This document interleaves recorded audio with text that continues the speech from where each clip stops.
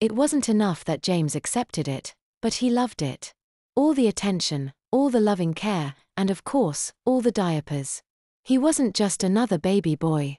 Myra knew that after today James would probably never want to grow up ever again, and as she carried him back up to the nursery, she smiled, knowing something that James didn't, at least not yet.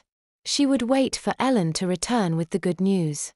Carrying James with one hand on his back and the other underneath his fluffy diapered bottom, she moved slowly and softly into the nursery, not daring to wake the baby boy from his well-needed nap.